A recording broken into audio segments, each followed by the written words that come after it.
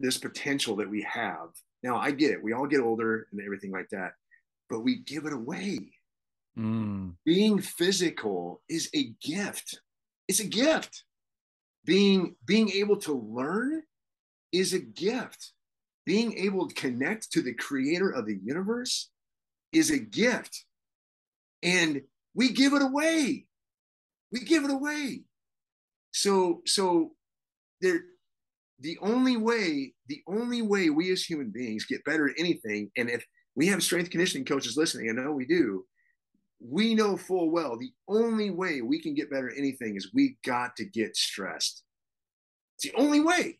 You got to get out of your homeostatic state. You've got to be uncomfortable. Welcome to the Built to Last podcast, a community for coaches founded on the principles encourage, equip, and empower. We are performance coaches working for eternal purpose.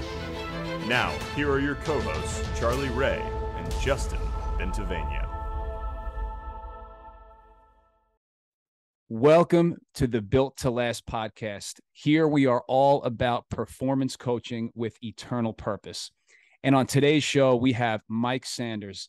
Mike is the Human Performance and Wellness Coordinator for 7th Special Forces Group, and he is the author of the new book, Seek, Adapt, Endure, Following the Way of the World's Most Authentic Man. I personally, guys, I just finished reading the book, and I have read many books. This is one of my favorite. And if you're listening to this podcast right now, already things I know about you are that you're interested in human performance and you're interested in integrating the spiritual piece to it. And this book is just that. Mike dives deep into so many awesome topics that we see all the way from Genesis to Revelation, and he combines them so well to drive home his points that'll help you as a coach and as a person. And so I'm really excited to talk to him about that today. Regardless of the book, guys, I've wanted to get Mike on the show for a long time now, and this just seemed to be the perfect way to do it. And so he's a wealth of knowledge, and I think you guys will really enjoy hearing from him. So, Mike, thank you for coming on today. Absolutely. I'm super excited to be here. You guys are talking about your podcast talks about two of my favorite things, human performance and God. So let's do this. I'm ready. Let's do it. Awesome. Well, right off the bat, I just want to pull from something that you wrote on page 15 in the book, Mike, and then just turn it over to you. It's something that stood out to me. And it says, our Creator made us, both male and female, look like him and represent his character and nature on the earth. This means we are most ourselves when we are most like him. Whenever we fail to imitate him is where we fail to be men. This truth is the cornerstone of our identity. I love that. What are your thoughts on optimal human performance and how we were designed to live as tripartite beings? Yeah. So, there's first of all, to dip into that tripartite piece. I studied long and hard about this, and I read a lot of different authors about kind of what makes up the human domain and domains and who we are. And so mind, body, spirit, soul, spirit, body. Those are all different things that, the Bible talks about. There's theologians that talk about it and so forth. And quite honestly, I don't think anybody clearly knows and can really separate or delineate to draw a clear demarcation line of the difference between spirit, soul, body, mind, and all those different things. But I do lean into the concept, of us being tripartite, which is to say that we are soul, spirit, and body. With that being said, then I do believe that when we are as human performance people, one of the mistakes I used to make is I used to think everything was built off of physiology, and I know that's not true, because if we're only looking at someone from a physiological standpoint, we're missing those other two domains, and so we have to look at that in that respect, and to understand that the human is much more than what we see in the mirror. Right. And we have to engage in that process. And what I mean by engage in that process is how do we bring out the highest amount of potential of the tripartite human being, as opposed to just the physiological side of things. And I think that is something that we need to understand completely.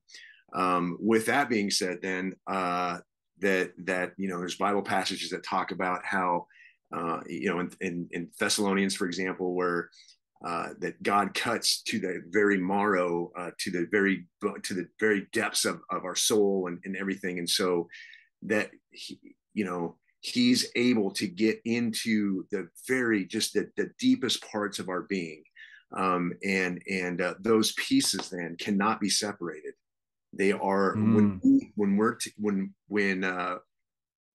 we are whole only when all of those pieces are together. And so I think I quote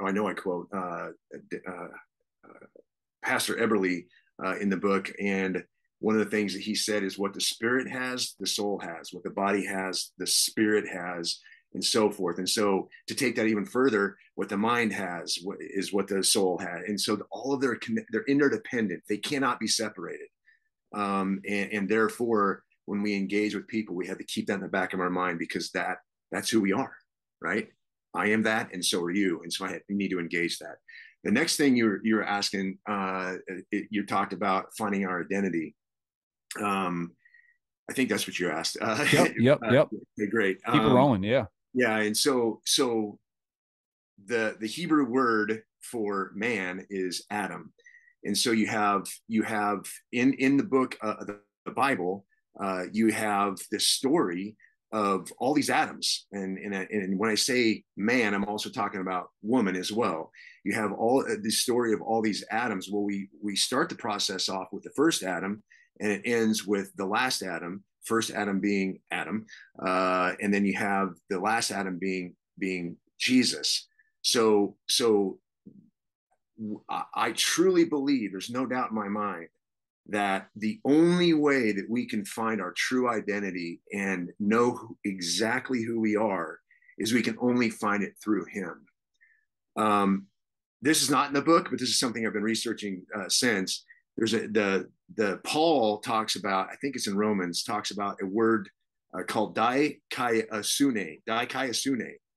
And dikaiosune, what it means is, it means righteousness, or I love this, it means state of him as he ought to be.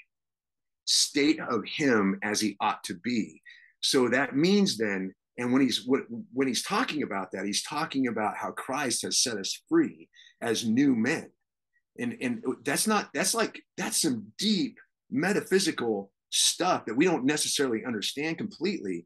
But that means that when we have faith in him, we find our identity in him. We find that that's what a human's supposed to be. He is more human than I am.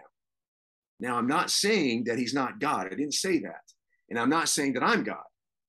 I didn't say that. What I'm saying is then that if I can be more like him, transformed into a real human, the way a human ought to be, now I'm suddenly look at sin completely different. See, sin actually keeps me away from being the true man that I was actually meant to be. And the more then that I can transform my heart and allow him to transform my heart, the more I become the way I was supposed to be, the way that man ought to be. You see what I'm saying? Does that make sense? Absolutely, it does. Okay, that was a tough one, but yes. No, that was phenomenal. And it's great. And just how you brought the Greek in there and talking about righteousness. And we understand that our righteousness is not our own. Our righteous deeds are like filthy rags. You know, when they say the prayer of a righteous man is powerful and effective, well, a righteous man has to be a man in Christ, because he is our righteousness. And so for you to call him the last Adam and talking about how he is righteousness, it's just so beautiful to just see how the Greek combines and stories from the Old Testament, Jesus in the New Testament, and the way you did that in the book. It's just every chapter. I love how you pull a different story and combine these things so we can see the Old Testament revealed in the New Testament. Yeah, and I want to go back to that really quick. I just want to say one more thing here about this, is that one of the things as I'm learning more and thinking, and God's working on my heart, I think about how we as Christians almost get too caught up in the crucifixion, when really we should be caught up in the fact that Jesus resurrected. Amen. Yeah. Right? Because that means then that he took our unrighteousness to the grave and left it there. And then came out as a new, as to allow us to be new creations, to again have the ability then to become more like him, which is a lifelong sanctification process. And that means then that I can co-labor with him. I can engage him here in the process of becoming more like him. So in other words, I don't need to hide anything from him, and I shouldn't, because if I'm honest, which I should be able to be honest with the God of that died and rose for me, then I should be able to be honest and say, you know what, God, Jesus, I've got this issue with lust in my life, or I've got whatever it is in my life, and I need to bring it to you, and I need you to show me where that wound is. Why am I like this? And let's work on this together, as opposed to I'm going to hide it from you and try to figure it out on my own. Mm-hmm. And there's a lot of goodness there. And so let's go back then to the Old Testament, the New Testament.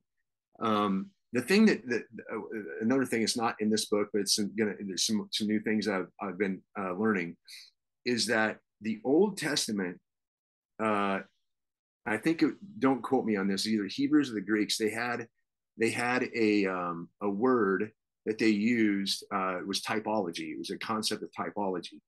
And typology was like, if there's a story, or if there's a story that I'm trying to tell, or there's poetry, or whatever it is, or I'm even using history at some level to tell a story of something that happened in history.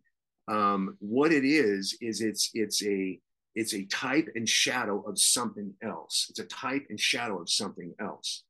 So typology then, and when I say a type and shadow of something else, that would be the antitype. And the antitype then is what our New Testament is. So the Old Testament, all the stories, everything in there is pointing to, they are types and shadows of something, which is an antitype, and the antitype being something better. Yes. Much, much better. So when we look at the Old Testament, which is based off of Old Covenant, and for all those listening, if you don't understand covenant theology, start learning about it, because it will change everything when you read the Bible. The Old Testament then is types and shadows of Jesus, of a new heaven and a new earth, and a new man, a new Adam. Those are all types of an antitype of where we're headed. And so we should not ignore the Old Testament, because the Old Testament is showing us the lead up to its history. It's history. It's where man began and where man is ultimately going to end, and we can all learn from it. And so anyway. Amen. Amen. Honestly, we have a list of questions here. I could just stay on the first one, and we can take that in so many directions for an hour. I know, and we can do that too if you want to. It's up to you. It's so good. It's so good. We'll go to the next one here, because I'm really curious to hear your thoughts on this. So this is something that I originally started thinking on when I read John Eldredge's book, Wild at Heart. And I know you mentioned that one in your book as well. Yep. What a great book, just to talk about true masculinity. Oh, it's phenomenal. And this is when I started thinking about it. And so I do think it's true that the stigma amongst Christian men is that they're supposed to fit in a certain box. And that box that society has created for them is, just mild-mannered, meek and quiet and submissive. And that bothered me, because as a Christian, as a man, I was like, man, I feel like there's another side of me that really wants to come out, and I just don't associate well with that kind of stigma. And so you addressed it so well in your book. And I just wanted to talk to you about, for all our men that are listening, how would you define true masculinity according to your understanding of Scripture?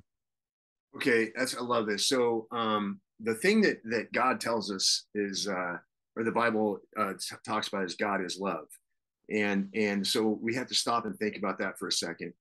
And then the next thing is it, and I'm getting to the point now where I don't even like talking, separating Jesus and the Father. I get the concept, but at the end of the day, it can get confusing. And the reality is Jesus is God. And that's, so in other words, he's the exact representation of God, the Father, and the Creator, and everything like that. And so with that being said, then what's interesting is that, Paul talks a lot in the New Testament, again, about the love of God. Well, the main sort of love that he's talking about is agape love. Agape love then means that the giver of that love, you being the receiver, me giving that love, what my intention here is I only want the best possible, whatever it is for you.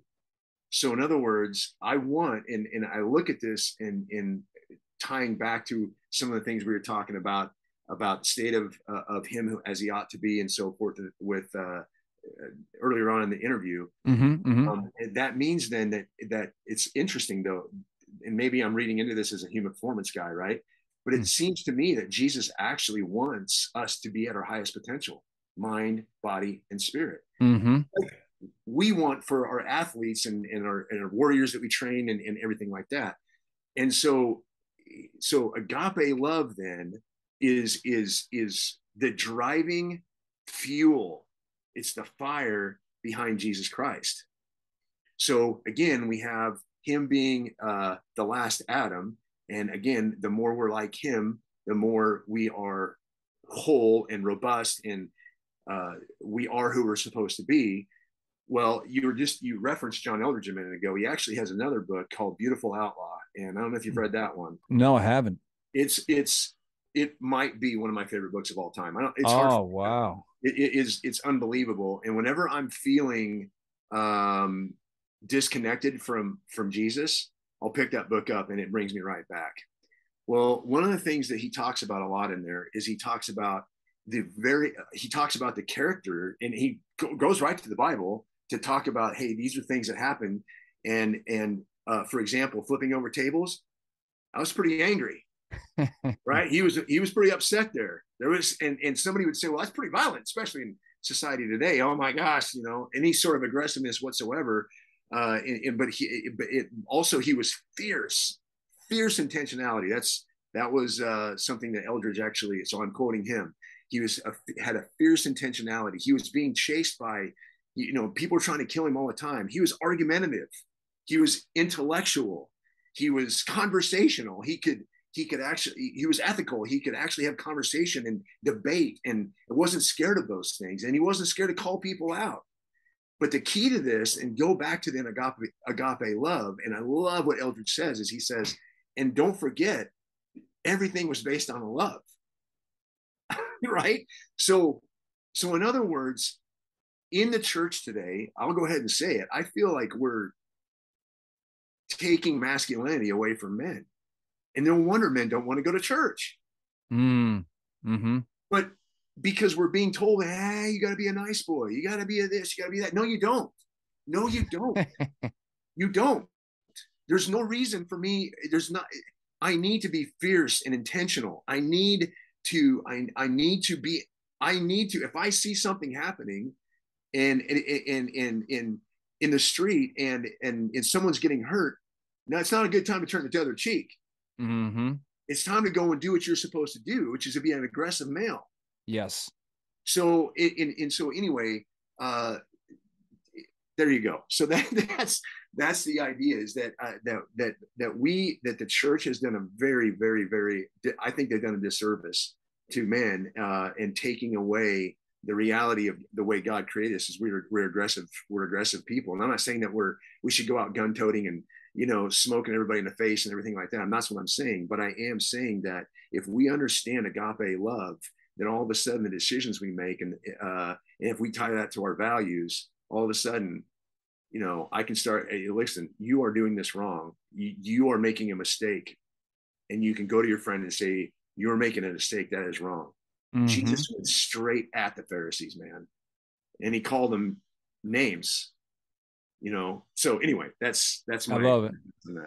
I love it. Well, hey, Mike, I want to shift a little bit towards leadership now. I know you're the head of your department, and I wanted to get your wisdom on this. As a leader of your department, what are some strategies that you implement to bring out the best in your people and the best in the department?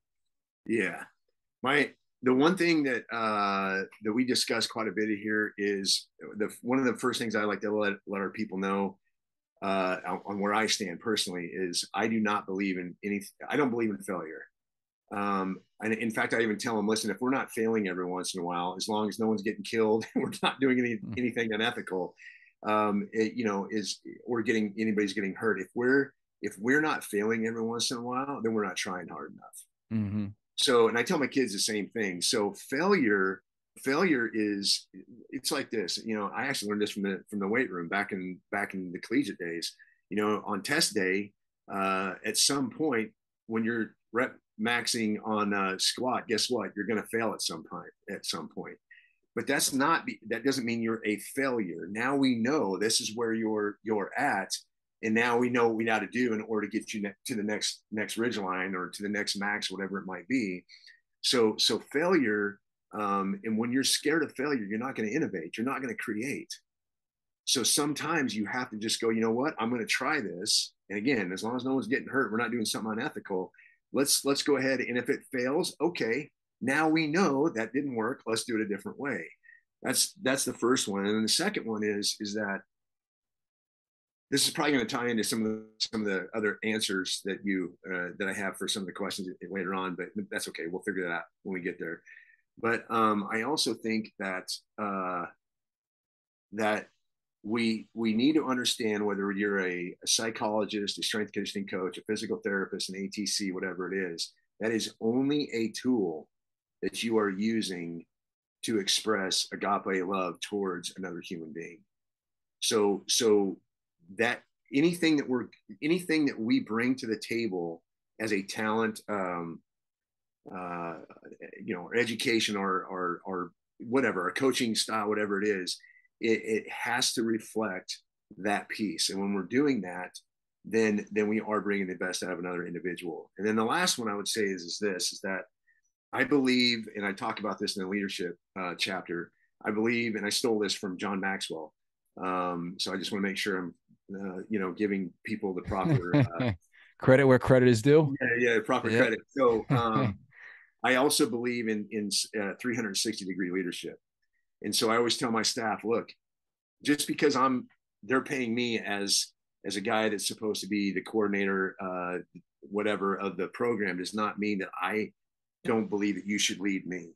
So I believe in 360-degree leadership, which is to say, there's times when we should lead up, there's a time when we lead across, and there's a time when we lead down. And so I think about that in myself. Like if there's somebody, at a higher command, a colonel, a general, there's times when I can lead up, and he's also going to be leading down, right? As well. And there's also times we lead across. And so I think it's very important that there's no doubt in my mind that a good leader listens to the Nikes on the ground. Mm-hmm. Right. I'm just using the sport analogy, but we listen to the people who are actually doing the work. And so if you have a strength coach that's out there on, you ask them, hey, if we do this, is this going to work? What do you think? And I think it's very important to do those kinds of things. I love it. Hey, here's a quote from the book. I'm going to throw this one at you and get your thoughts. Each of us has great potential for growth, and the degree to which we capitalize on that growth depends upon the mindset we bring to the training ground. I remember one time I shot you a text, and I was just wondering. I said, "Hey, what does your morning routine look like?" And when you threw back at me, I still tell that to guys. Like in Bible studies, I'm like, "All right, you guys got to hear this routine." So I'd love to just hear, what is your morning routine like? I think that's something that a lot of leaders have in common. They're very disciplined and regimented with their time. And are there any daily disciplines that you have as well? Yeah. So I believe in growing mentally every day. I believe in growing spiritually every day, and I believe in growing physically every day. So there's your tripartite concept, and so and when I say every day, I mean every day. It's something that I think that we need to do. And so I think that it may sound a little bit selfish, but I don't think it is. I think that I need to do that for myself first, so that I can get the right mindset and the right approach to what I'm going to do for the rest of the day. So then I can go out and then make my my workplace better, my family better, my society, my community, make it better. but I have to work on that transformational part of myself first, so I can bring that transformed self to the table. And so the more that I can get heaven's principles and values and things in me, the better I can then get them out of me, so I can change the environment around me. And that's the important piece. So my morning routine might sound a little bit crazy. I don't recommend this for everyone, but it just works for me. And I've actually tried it different ways, because there are times when I'm getting up at, it's super early in the morning. I'm walking around. Why do I do this? But every time I don't do it, I'm not me. So I have to do it. So I get up at 4 o'clock in the morning, and I get out, I roll myself out of bed, and I usually read. Depending how much time I have, but I usually read about three different books, and it's usually about 20 minutes at a shot, so that's about an hour. And then I write for an hour. And I think the importance of writing is it allows, okay, first of all, when I read, and I read more than one book at a time, this is just how my mind works. I'm able to make connections between different things that, you would never ever, and you might see that in the book a little bit of times when the book I wrote. I'm able to make these weird connections between different things and put them together. And so it helps me think that way. And then writing is a way for me to take these concepts that and really be able to like dig into them, and then teach myself really to be able to, man, this, because when I write, it allows me to put some organization to all these things that are kind of going through my head. And so that's when the things that I've read, I may not remember every detail, but now they're mine. Because what I've done, I've taken different pieces and I put them together, and I'm like, okay, now that's something I'm never probably ever going to forget. And I incorporate that. And then, so I do that. And then the last thing I do is I write into my workout every day a 25-minute prayer walk, where I'm out praying, and I'm whatever I got going on, struggles I'm having, challenges I'm struggling with. I might have a big meeting coming up. I think I prayed about this one today. And so I'm always thinking about that kind of stuff. And then I go smoke myself in, by running, sprinting, hitting a heavy bag, lifting weights, whatever it might be. So I'm hitting all areas of my tripartite nature. Then go to work, knock out that, and then come home and be a dad. And I love it. I love it.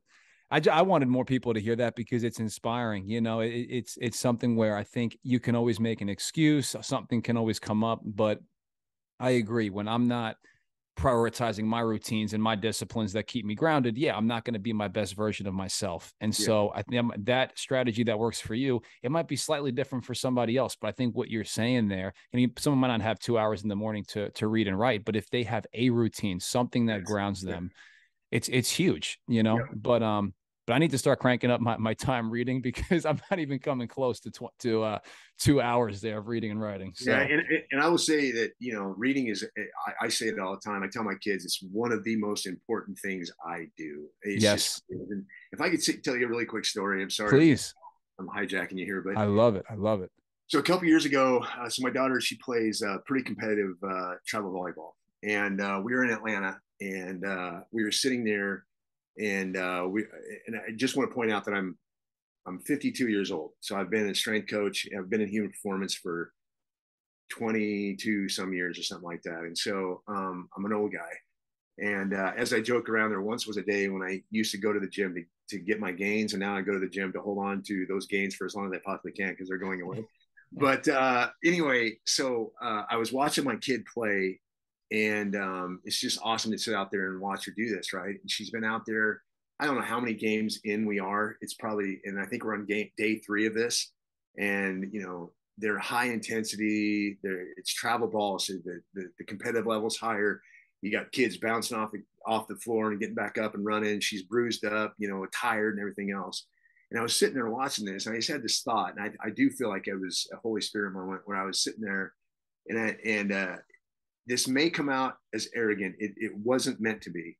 And I was sitting there thinking, I was like, man, I can move pretty good still for being 52, and I can do a lot of good things, but I can't do that, what she's doing, right? And then I said to myself, and then that's when God got a hold of me, and I just realized this potential that we have. Now I get it. We all get older and everything like that, but we give it away. Being physical is a gift. It's a gift. Being able to learn is a gift. Being able to connect to the creator of the universe is a gift.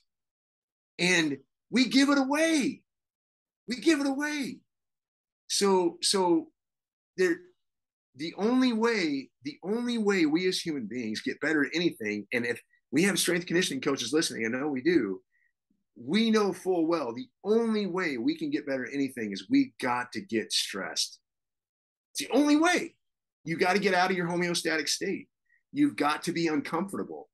And sometimes that means I got to pick up a book that looks really, really intimidating. And I may not figure the whole thing out right now, but if I continue to learn, because see, knowledge ends up becoming interest in the bank. It's money in the bank. It's there, and it gains interest over time because you continue to build on it and build on it and build on it. But we have to take the time to do those things. And when you don't, man, it's terrible because you're going to sit back one day and go, man, I just wasted all that time. And so anyway, I just want to point that out because I love that story, Mike.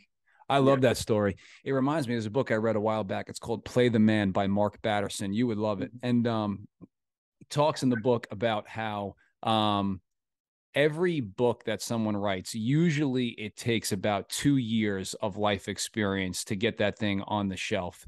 And if you think about it that way, if you were to ask somebody, how old are they? And they said, you said you're 52 years old. Well, if you're reading X amount of books per year, you might be 500 years old in book knowledge. You know, you can just, it's just, like you said, it's compounding interest. It's exponential growth. I mean, as fast as you can read, you can get better. Yep. That's right. Yeah, exactly. Totally agree. So I love that. And I almost feel silly asking you this next question because I already know the answer, but I mean, why'd you write the book? I don't know if I've ever told you the whole story. Okay. I want to hear it. Okay. I'll tell it. I'll give it to you short. Let's be honest. Do I do anything that's quick? But anyway, no, we love it though. Yeah. So when I was growing up, I was led to believe that there was no chance for me to make it. I wasn't smart enough. I wasn't athletic enough. I wasn't driven enough. None of those things. And so those were the message I was sent. And I even had teachers that, you know, wouldn't pay attention to me because what I would pay attention to that kid, he's not going to amount to anything anyway. And one of the things I've always had in my heart, which has caused me issues, but it's also pulled me out of the fire plenty of times, is I'm a fighter. So, and I usually fight the best when I get my back pushed up against the wall, right? And so there was a time when I graduated from high school, that I didn't know what I wanted to do with my life because I had no direction. No one was talking to me about, hey, where are you going to go? What are you going to do? What are you interested in? And so forth. And so I didn't know what I was going to do. And thank goodness I decided to fight back. And what ended up causing me to fight back, because I had a construction job, then I was like, I'm not doing this rest of my life. I'm going to, not that there's anything wrong with doing that. It just wasn't for me. And I couldn't do it. And I wanted to do something different. And I wanted to help people. And so I went to school, and I, again, didn't really understand it. And this is what's amazing about God too. Like when you have that relationship with him, you might be doing something and you have no clue why you're doing it. You're just doing it. And so I went to college, and I'm like, yeah, cool, strength conditioning. Well, I never played sport. I never even lifted weights in school. I actually had some health issues back then. And so none of this was even on my radar. And so I went to college, and I was going to be a strength conditioning coach, whatever that is, and got into it. And then, but really the reason why is because I am fascinated by human beings. And I'm fascinated because I want to know what we're capable of doing. And we're only scratching the surface. I don't think we're ever going to know what we're capable of doing. And so I wanted to know what that was. Well, it's not that I was a huge sport fan. It was that the fact that the only way that I can actually scratch that itch is this physiology thing. Well, there's athletes over here. They want to be at their highest possible potential. Let's go over there and see how to help them. And so that's why I ended up going to athletics. But I always had this belief, as long as we plug in the right science, as long as I work harder than everybody else, and I got my team working harder than everybody else, we're always going to be successful. And the world showed me that worked.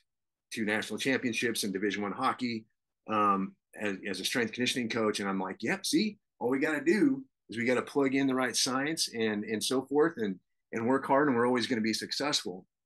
Well, fast forward, I ended up going and working for a SEAL team up in Virginia Beach. When I was there, I took the same concept there too. It's like, all we got to do is plug in the right physiology, the right science. These guys are always going to win. They're going to be great. And was able to be part of some amazing quote unquote world championships there when I was there. And so again, hey, see, I got this thing worked out. I'm doing great, and so forth. And then after that happened, 2 months later, we find out that a whole troop of guys that I had been working with, not most of them I had been working with, were going in on an operation. And as we all know as strength coaches, our goal is to put people into an environment. We want them to go in there and move effectively, efficiently, and safely inside that environment. Why? To win championships, or to complete the mission and come home. And we want to give them every tool we can in order to help them do that. Well, these guys got on a helicopter and they got blown out of the sky. They didn't even get a chance to fight back. And so when I found out about this, man, I'm telling you, it just absolutely crushed me. Now, God did not crush me. What God did is he met me in that. And I will tell you, the best way I can explain it to you is I felt like I got stripped down. First of all, I felt terrible for the guys. I knew some of their wives. I knew the guys. I can't stop thinking about their kids. And it's just awful. But then I felt like I had been stripped down and shown the mirror. And what I mean by that is everything that I thought that made me who I was and made me worthy and actually gave me identity, which I'm a strength and conditioning coach, therefore I am, it was all taken away, and I was shown the mirror and said, hey, that wasn't enough. That's how I was looking at it. That wasn't enough. And that began this process of going, Mike, do you even know who you are? And the answer was no, I don't know who I am. And so one day I wrote down, who am I? I'm a father. I'm a husband. I'm a son. I'm a son of God. I'm a son of an earthly father. I'm a mother. I'm a brother. I'm a friend. I'm a this. I'm a that. I started, and then all of these things started like adding up, and I'm like, well, those are missions. Those aren't purposes. Those are missions. In other words, I have a whole lot of missions, but there's a higher purpose, and that higher purpose then is got to be the same purposes that God had.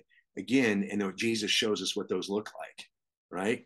So that's getting into some other things we can talk about. But my point is that all of a sudden I got angry. And interestingly enough, the first chapter, when I actually sat down, it got cut. We took it out because I was so mad. I was mad at myself, and I was mad at a lot of men because we're just not doing what what we've been called to do. And so anyway, as I sat down then, I always like to have, again, this is my craziness that I get into. I always got to have something to follow. And I was like, all right, well, let's write out some characteristics, some archetypes. What makes you want, what are some things that you want to be like? And I started writing them down. And I'm like, okay. And because it started out, I wasn't necessarily thinking so much about Jesus at the time. So I wrote these all down, and I was like, all right, well, who's the authoritative person on being a warrior?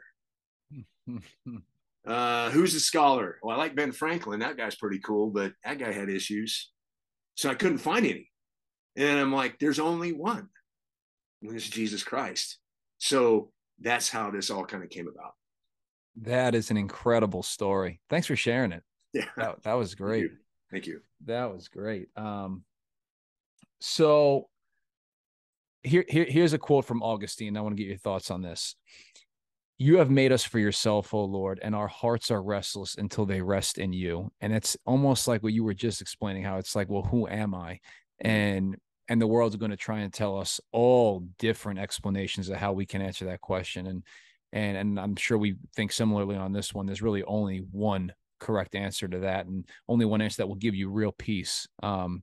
You mentioned the back-to-back national championships at Denver, and I've heard you speak before on how you were standing in the middle of the ice when everyone cleared out, looking at the janitors around cleaning things up, and you just felt like it's like, who am I to be here? And how it had a certain feeling that maybe wasn't exactly what you thought it would feel like after winning national championships. It wasn't everything that most people think that it would be cracked up to be. And I think that when we think about like our purpose, how does a relationship with Christ and the cultural mandate bring purpose to what we're doing every day, whether you're a strength coach or whether maybe they give this to their wife to listen to if you're a working mom or stay at home? How does it bring purpose being in a relationship with Christ? Okay. Genesis 1:28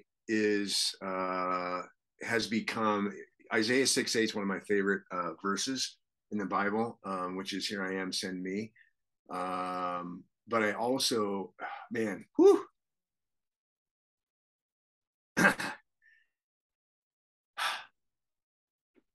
Didn't see the emotion coming. Anyway, so, but my favorite verse that I think sums up everything that I try to live my life about is, and it'll probably surprise people, is Genesis 1:28. Genesis 1:28. I wrote it down because I'm very terrible at memorizing things, but be fruitful, multiply, and fill the earth and subdue it, and have dominion over the fish of the sea and over the birds of the heavens and over every living thing that moves on the earth. The key parts of that passage are be fruitful, multiply, fill the earth, subdue, take dominion. So when we have to put this in context really quickly, God, this is in Genesis 1, right? So we're just, everything's just created. God's trying to tell us a story about man, a creation, and then his crowning achievement, which is man. And what God wanted from the beginning is, all he wanted was a family. He wanted sons and daughters. That's it. And he said, hey, here's the creation. Here it is. This is my masterpiece. And you're the crowning achievement. And you're in this garden with me. And what I want you to do is, I want you to go from this garden. I'm going with you, but we're going to go from this garden. I want you to be my representative outside of this garden. I want you to go out there, and I want you to be fruitful, do good things, make the world better, multiply, get me more sons and daughters, and then subdue, take dominion. Subdue and take dominion. Yes. What does that mean? That means the culture that we see in heaven then needs to be there, out there in the world. And so Genesis 1:28 is such an important thing. Everybody asks, every man's asking, what's my purpose? That's your purpose, man. Your purpose then is to help take the atmosphere of heaven and take the character of Jesus out in the world to do what? Which is to change the culture to make it more like it does in heaven when we're connected with God. And that's the idea. So that Bible verse is called the cultural mandate. It's a cultural mandate. Well, I think it's a bookend. It's in Genesis, and of course, we're going all the way to the Old Testament or the New Testament now. And Revelation's obviously the bookend, but Revelation talks about the new heaven and new earth. There's going to be a new heaven and a new earth. And we can get in, I don't want to get into eschatology and the end times and all this kind of stuff, but I will say that I think we're home already. We're home. This is home. Now, we have work to do. What is your purpose? Genesis 1:28, and then Matthew, was it 26? The Great Commission. They're the same thing. It's to go out and change the culture. How do you do that? We talked about agape love. Approach it with agape love. Approach everything with agape love. My goal is to pull the highest potential out of every other human being that I can, and to pull the highest potential out of all of creation. Now, suddenly, if I'm an engineer, oh, now I get it. That's my purpose. But your mission has changed from a strength coach, because now your mission is an engineer. Your mission as a strength coach are two different missions, same purpose. Now I can go home and leave from being a strength coach or an engineer for the day, and I can go home and I can still take the same purpose into my family. It's just a different mission. That's what I'm getting at. And so anyway, I can't remember what the question was. There's your answer. All good. No, all good. Talking about cultural mandate and and how we find our identity in Christ and not what we do. And yes. And so no, you absolutely knocked it out of the park. So here's a quote from the book. I want everyone to hear this one. This is something that really stuck with me. Talked about how Eve made the mistake when she was thinking that she needed to become more like God by eating the fruit, when really she, in that moment of temptation, she forgot that she was already made in his image. Yeah. And I love that. And, we all make mistakes, right? It's in all different areas of life. We have people listening to this podcast who do all different things, mostly strength and conditioning, but all different areas. As a strength coach for you, I'd just be curious, if you wouldn't mind sharing, what's like a mistake maybe you've made that you've learned a lot from it. And I see you already shaking your head and trying to run through some stuff. Is this a 5-hour long podcast? Yeah. So I've made lots of mistakes, but again, I have to say that, what we do with our mistakes is what matters, right? And so if you change and you use it to transform how you do things, and I think that's the key. The biggest mistake, I thought when I was thinking about this, what is the biggest mistake I've made? And I think, honestly, we've kind of already talked about it. So I think missing that strength and conditioning was not my identity. It wasn't, it didn't give me worth. It didn't do any of those things. What it was a gift. It was a tool, the ability for me to be able to coach and communicate and inspire others to believe that they can do more than what they think they can. That's a tool. That's a tool that allows me, again, to tie back to my purpose. And I'm using that particular tool right now in this mission of being a strength conditioning coach. Right. And so, I think that's probably, if somebody would have told me that right out of the gate before, in grad school, or not even grad school, undergrad, said, hey, this is what this is for. You're learning a tool. You're learning how to get good at this craft to use it as a tool. I think that would have been awesome, because it took me a while to figure that one out. Yeah. So on that note, what is the best piece of advice you've ever received? There's a buddy of mine here in town. He's retired. He was a doctor in the Air Force, and then he took on a private practice here in town, and he just retired here like 2-3 years ago.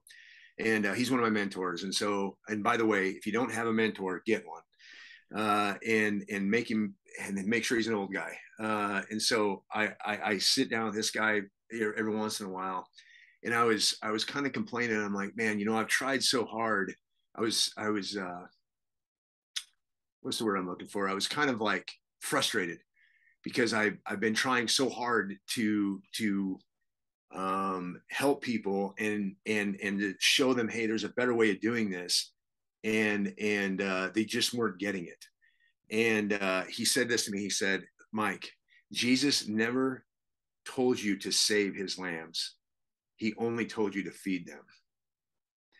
The saving is up to him and to the Holy Spirit, and that person has some responsibility in that as well. And so all we can do is take the talents we have, improve on those talents, get better at them. Every day is training day. Every day is training day. And then what we do is we just take that stuff and feed the people that we're working with as best we can, and let God take it from there. That's the only thing we can do. Mike, I can keep going for hours just picking your brain. You're just such a wealth of knowledge. And if you guys want to hear more from Mike and his thoughts, check out the book, Seek, Adapt, Endure, Following the Way of the World's Most Authentic Man. Where can everybody find the book, Mike? So it's on Amazon. It's on Barnes & Noble website and Books A Million as well. And then Christian Faith Publishing it's on their website as well, and they're the ones that published the book. And Awesome. by the way, thank you to them, because they took a huge chance on a guy that's never done this before. Well, you did a great job. Well, we end all these episodes with the same 3 questions, Mike. I want to throw them to you as well. We call them our fast finishers. First question for you is, what's your favorite book that you've read? Okay, so I know this is going to sound really like I'm making this up, but it's not. I thought long and hard about this, because books are probably one of my favorite things in the world. So I was like, what is the one book I like the most? And I don't know I don't know that I can do that, but that's not the reason why I picked this one. It's the Bible. And the reason why is because you can become an expert in that Bible. You can open it up and learn more and learn more and learn more. And the more you learn, the more you want to know more about what's in there. And Yes. You can spend a lifetime and you're never, ever going to understand the whole thing. And I love that, because that is done on purpose. God did that on purpose, because he wants us to continue to pursue and to try to learn more. And we're just never, ever going to be an expert at it. What's your favorite verse or story from the Bible? So again, I think Genesis 1:28 is my favorite. I also like Isaiah 6:8. Here I am, send me. And then probably, man, there's so many stories. Really like I like the story of Elijah. I just love reading what Jesus has to say, and I don't know. I love them all. I can't come up with one. But I think so. Let's do this. 3 of my favorite characters are Elijah. That dude's just a flat out wild man, hardcore dude.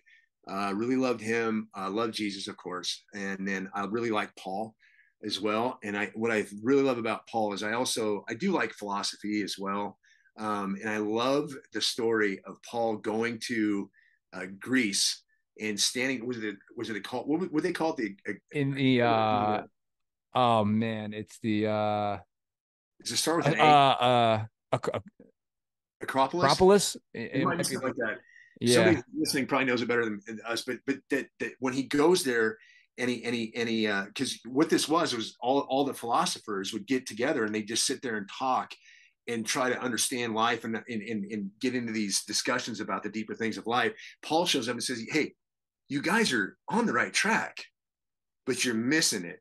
Let me introduce you to this guy by the name of Jesus." I just love that. If there actually, you know what, that might be my favorite one, because I could go back in time and just show up and be a fly on the wall. That would be cool. I would go there. That's phenomenal. Yeah, I agree. That would be great.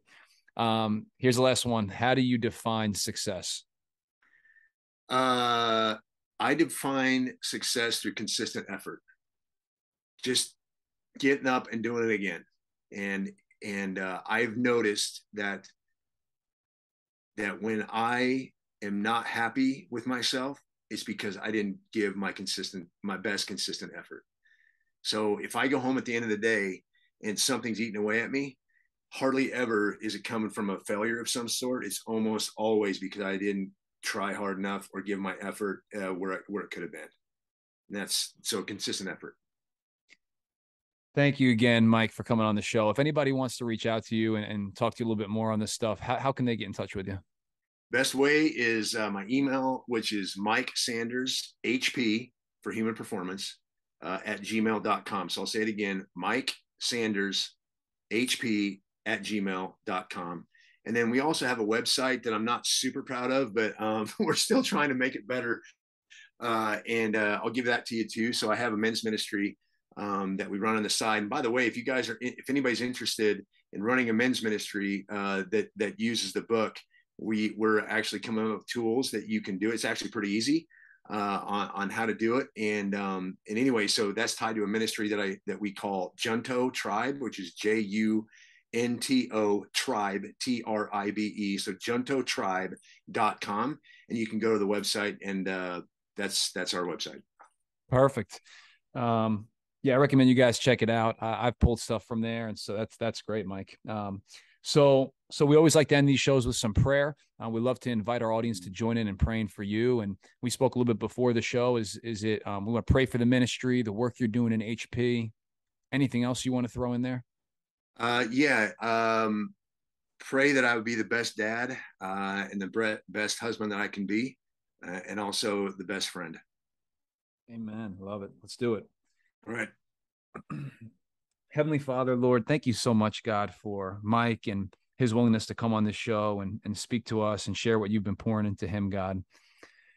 Lord, he's just taught me personally so much, Lord, and all our listeners are getting better from this. And so we just pray that you would just bring it back to him tenfold, Lord God, that he would just be blessed from this, Lord, that you would continue to pour into him and help him to continue to create all these amazing resources for us, God. And we just thank you so much for just his opportunities that he has in his work, Lord God, within Human Performance, Lord. I pray that you'd bless him in that he would be an incredible leader that just shines a light for Jesus, Lord God. Help him to connect with people like never before, Lord God. Help him to go deeper, Lord God, and in relationship. And I just pray that people would continue to be changed by his leadership. And we pray for him and his ministry with the men with Junto Tribe, Lord. I pray that you would continue to use him to sharpen these men, Lord God. You'd sharpen him continuously and so that he can go and sharpen others. I pray, Lord God, for him as a husband and a father, Lord God, as a friend, that you would just help him to continue to make impact in those areas as well. And you just put a fire in his heart, Lord God, to make a difference in this world. And I pray that every day, Lord God, he would just truly see how you are with him through it all, and that he'd be reminded of that and just the opportunity you give him through Christ to accomplish his dreams in that area. And so, Lord, I just pray that you'd bless him. We thank you so, so much for him, God. And it's in Jesus' name we pray. Amen. Amen. Thank you, sir. Thank you for listening to the Built to Last podcast, where we encourage, equip, and empower coaches to live out their core values where they live, work, and wherever they build relationships. Have a blessed day, striving to build lasting impact.